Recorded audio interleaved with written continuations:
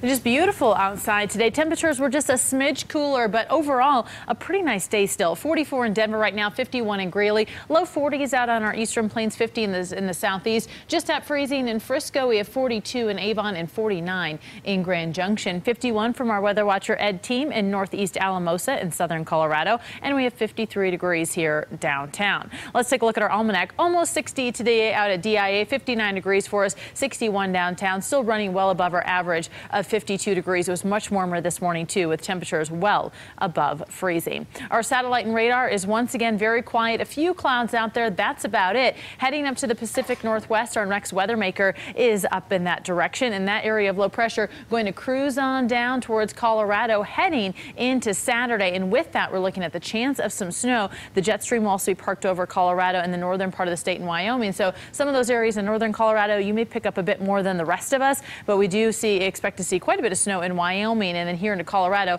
we're definitely looking at some cooler temperatures and some snow accumulation. Not quite as much for the front range, but that possibility is there. Tonight, skies are clear. Tomorrow morning, we wake up to sunshine. Tomorrow's another beautiful day, maybe a few more clouds here and there, and then you notice into the evening hours, we start to see some snow up into Wyoming, and then overnight into Saturday, that snow could head down our direction. So again, really the northern part of the state could see the most snow. So if you're going to the CSU game or the CU game on Saturday, know that there could be snowfall during most of the game. Here in Denver, maybe some snow on and off. We may see about 1 to 4 inches for the Denver area, Front Range, Eastern Plains throughout the day on Saturday, but the bulk of this will be to the north, maybe a bit more than that in the foothills. It'd be great to get whatever we could because our drought monitor updated today and there have been no significant changes. Some areas went down just about a percentage, but overall we are still obviously in some pretty dire straits with our drought. So bring on the snow. We'd love to see some big storms come our way. Let's check in with our next to open ski resorts tomorrow. We have Monarch and Copper, and Saturday Beaver Creek and Purgatory, and then on Wednesday